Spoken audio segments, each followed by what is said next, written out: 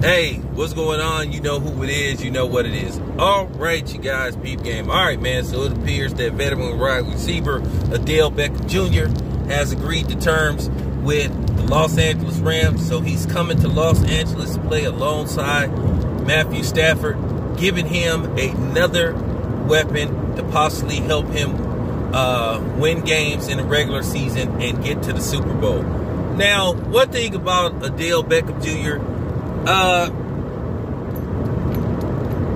he's up and down at times.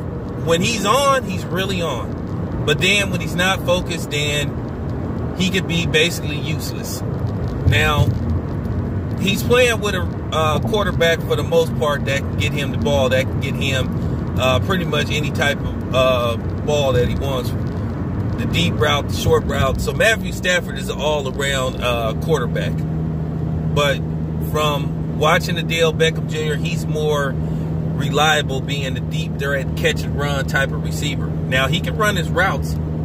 He can catch and run, but he's more of a deep threat, catch the ball in the end zone type of wide receiver, but he's talented. He has a lot of talent. He is talented. He is talented. He is what talent is. When he's on, he can be on. You know? So, he has a quarterback that can get him the ball. So, it's really going to come down to him. There's always been issues about how focused Odell Beckham Jr. is because, you know, he's had some issues outside of football. You know? So, if this pans out, then this could mean big dividends for the Rams in the post season. You know, because at the end of the day, the Rams want to get to the Super Bowl and win. And I do think that they are good enough to win it all. It really comes down to him and the chemistry that he's going to establish with Matthew Stafford. And is he 100% focused?